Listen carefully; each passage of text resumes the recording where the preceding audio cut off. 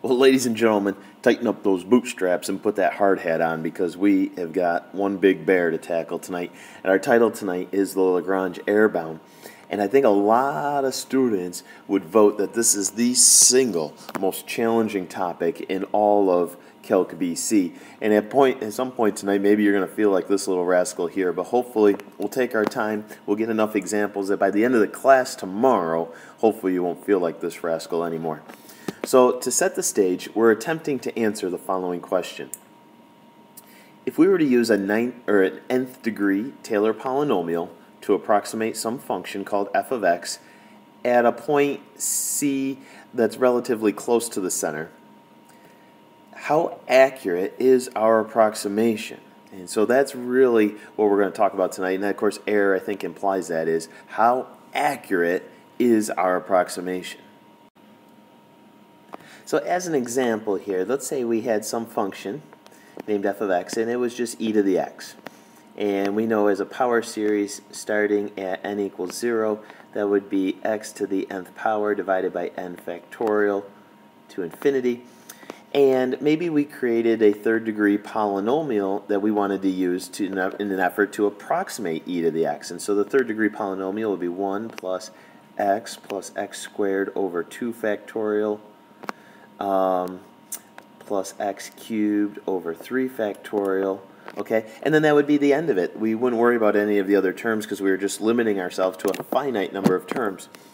And so let's say we wanted to evaluate f of 0.2, and what we did is we plugged the 0.2 into our third degree Taylor polynomial, and basically these two answers wouldn't be quite the same.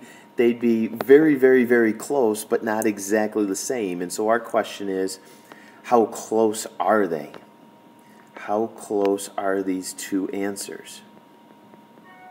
And what we're saying is basically this guy right here represents the exact value of f of x at 0.2, and this guy right here represents our approximation, our approximated value using a Taylor polynomial.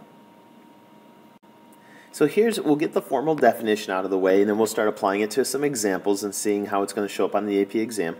But basically the Lagrange error bound says if you use a Taylor polynomial, and that's what we'll be using, of degree n, centered at or about x equals c, okay, to approximate the value of x equals a. So a is going to probably be really close to c. In the last example, the polynomial was centered at 0 because it was a Maclaurin, and we used it to approximate f of 0.2. So in that case, a would have been the 0.2. Then the exact function value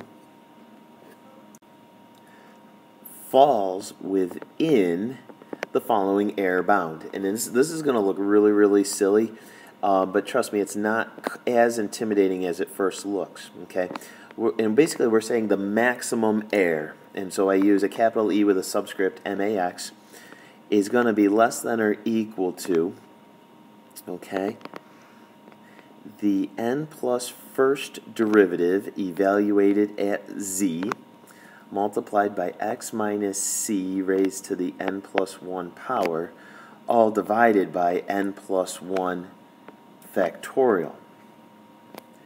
Alright, so basically we're actually, and this is interesting, we're not going to probably not going to pinpoint the exact error, but what we're going to do is we're going to tell you what the worst possible error could be. In other words, what we're creating is worst case scenario. Okay, which is basically just a safe bet. Worst case scenario, we're saying, you know what, you're probably not off by this much, but worst case scenario, you're off by, 0.4 or something like that. Now let's try to dissect what some of these letters are on the next slide. First things first, hopefully you kind of see a pattern within this expression and it didn't just randomly fall out of the sky. If we were creating a Taylor polynomial, we would say that the general term of just a general Taylor polynomial would be the nth derivative evaluated at c over n factorial multiplied by x minus c to the nth power, right?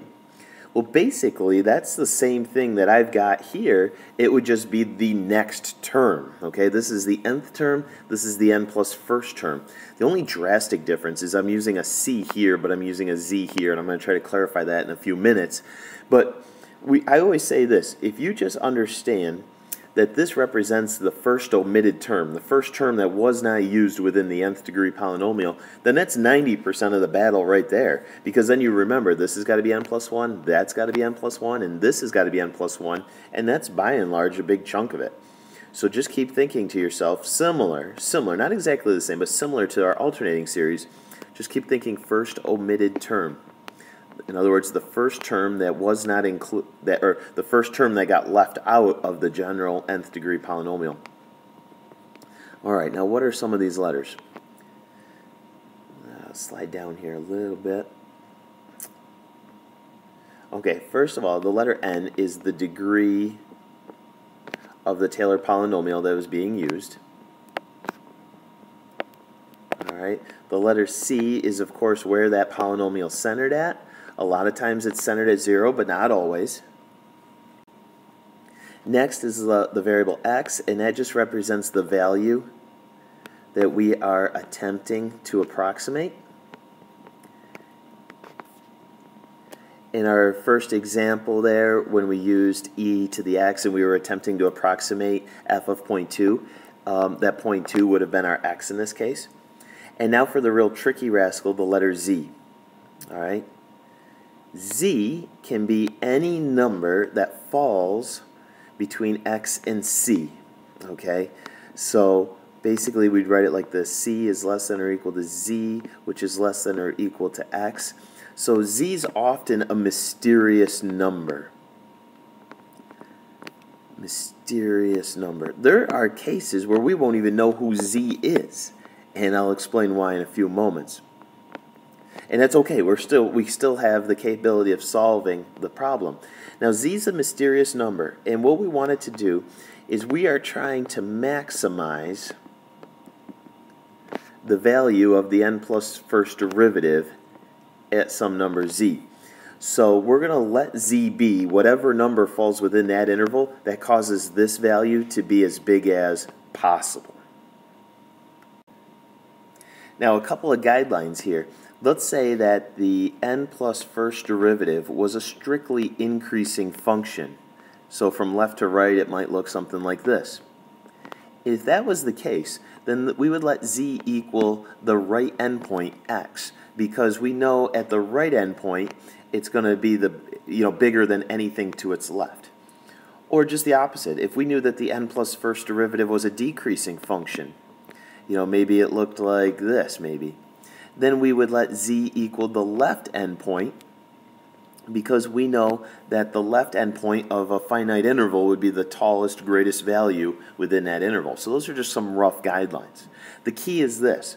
We are trying to maximize the value of the n plus first derivative, and we're going to do whatever it takes to make that number as big as possible, because we're trying to represent the worst case scenario. What's the maximum error that could be involved with this approximation?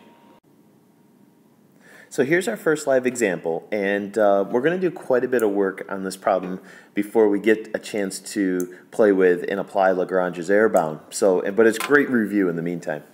So they said, consider this function f of x, sine of the quantity 3x plus pi over 4, and let p of x be the third degree polynomial for f about x equals 0. And so what I've got to do is I've got to create this, I've got to build this polynomial from scratch pretty much. So what you're going to see me do, and I'm going to do it relatively fast here, you may have to hit the pause button, is I'm going to create, first of all, I'm going to calculate f prime of x, I'm going to calculate f double prime of x, and I'm going to calculate f triple prime of x. Then what I'm going to do is I'm going to evaluate all of them at 0, and then I'm going to plug those values into the Taylor polynomial to create the third degree polynomial. So let's see what it looks like. So here I ran through my 3 derivatives real quick with some chain rule. And then if I plug a 0 into the first derivative, let's see, what would I get? The cosine of pi over 4 is radical 2 over 2, so I've got 3 radical 2 over 2. And then if I plugged a 0 into the second derivative, I'd get negative 9 times radical 2 over 2. And then if I plugged a 0 into the third derivative, let's see, negative 27 times radical 2 over 2. Okay, so now I'm trying to picture the Taylor theorem, and we're going to try to plug everything in. And we'll say p sub 3 of x is, let's see, the first term, which would be f of 0, which is just radical 2 over 2. And then, let's see, 3 radical 2 over 2 times x. And then we got negative 9 radical 2 over 2 divided by 2 factorial times x to the second. And then negative 27 radical 2 over 2 divided by 3 factorial. So I think this would now be a 12. And I'll cube it. Okay? And then what they wanted me to use this polynomial to approximate f of 0.3. So I could say f of 0.3 is approximately, and all I'm doing here is I'm just going to substitute a 0.3 in for x, and then we'll grab our calculators and plug them in and see if we get the same crazy decimal. I'm certainly not expecting anything pretty or nice out of this answer. Oh goodness, and hopefully I typed this correctly into my calculator, and I'll let you guys yell at me tomorrow if I didn't. If I go 3 decimals, I got 0.971. Now we're going to see some real crazy... Oops, sorry about that. We'll see some crazy decimals tonight where we'll have to, maybe the first 6 decimal values are zeros, and so we'll probably use some scientific notation before the night is over. All right, now I think we're ready to have a discussion about Lagrange, and the question is, how close is this approximation to the real true f of 0.3? Okay, so building off the last question, here's where we really want to get dialed in. It says, let's use the Lagrange error bound to show that the difference between the exact value and our approximated value is less than 1/1000th. Okay, now that is supposed to be a subscript right there. It should say p sub 3 of 0.3. And first couple things, there are absolute values around it, indicating that we just want to know the magnitude of the difference. We don't care whether the difference is a slightly positive number or a slightly negative number. That's irrelevant. We just want to know, what is the magnitude of the difference. And basically, subtracting these two values, you've got your exact value and you've got your approximated value. And when we subtract them, what we're creating what we're finding is the error involved in our approximation. Now, and again, this is worth noting, Lagrange isn't going to give us the exact error. He's just going to prove or promise that the error is smaller than a certain number. And so let's recall what the formula was earlier in our notebook. I'll just write down the generic version. And he says the error is going to be less than the n plus first derivative evaluated at z times the quantity x minus c raised to the n plus 1 power all over the quantity n plus 1 factorial. Okay, now in this particular case, we had just used a third degree polynomial, so I'm going to let n equal 3. It was centered at 0, and we use that polynomial to approximate x at 0.3. Okay, now what that means right here is that this mysterious value known as z falls between 0 and 0.3. And I made a comment earlier that there's a lot of times we're going to solve this problem without even knowing exactly who z is, and that's okay. That's something we're going to become comfortable with. We don't care if z is equal to 0.1 or 0.2. And the reason we don't really care is because when we look at the fourth derivative, and you can look back in your notes to see what the third derivative was, the fourth derivative of this particular function was going to be positive 81 sine of the quantity 3x plus pi over 4. Okay? You'll notice we do start to use kind of just a normal number up here. We don't keep doing more and more prime signs forever. So this is the notation for the fourth derivative. And here's what we're going to do. Whenever you see sine or cosine, what you could say to yourself is, it doesn't even matter what's in here. This expression right here will never be bigger than 1, okay? And so we'll say that it's got a maximum value equal to 1. And of course 1 times 81 is 81. So what I could say to myself is that the fourth derivative of this particular function is always less than or equal to 81. 81 is the biggest possible value that it could ever reach. So I'm going to use 81 in that case. So let's go back to Lagrange and see what this is looking like. We would say that the maximum error is less than or equal to, let's see, and I'm going to go over nice and slow. We're thinking, okay, I need the fourth derivative. I need, let's see, x was 0.3 minus 0 raised to the n plus 1 all over 4 factorial. And we just explained, or attempted to, that the fourth derivative will never be bigger than 81. And then I'm going to multiply that by 0.3 to the fourth and divide by 4 factorial. And as I plug this into my calculator, that factorial sign is hidden within the math menu. You have to go over a little bit and find it, I think, under probability. But let's see what we get. I got about 0.027 on my calculator, so the maximum error is 0.027. That's not bad. We're saying probably realistically the real error is smaller than this number, but I guarantee it won't be bigger than that number. Okay, now one last comment to hopefully deepen our understanding here is, do you recall on the last slide we said, according to our third degree polynomial, we said f of 0.3 was approximately 0.971, okay?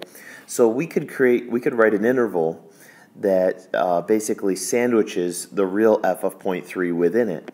So for instance, we could say the real value of f of 0.3 is somewhere between, okay, because basically we're saying we're off by 0.027 in one direction or the other. So it might be 0.971 plus the 0.027, or it might be 0.971 minus the 0.27. And again, plugging this into my calculator, that would give me 0.944. And let's see, plugging this into my calculator, I got 0.998. And so we're just really confident, 100% confident in fact, in saying that the real f of 0.3 falls within that interval. Well, I'll tell you what, we're gonna conclude tonight's video right there. We're going to see some slightly different twists and turns tomorrow. We're going to take a look at a couple different styles of questions as to how the AP presents this topic. But I think we got a nice intro. We'll continue to build on it tomorrow and hopefully refine any gaps that we might have in our understanding with Lagrange's. Okay? Nice job hanging in there. We'll catch you tomorrow.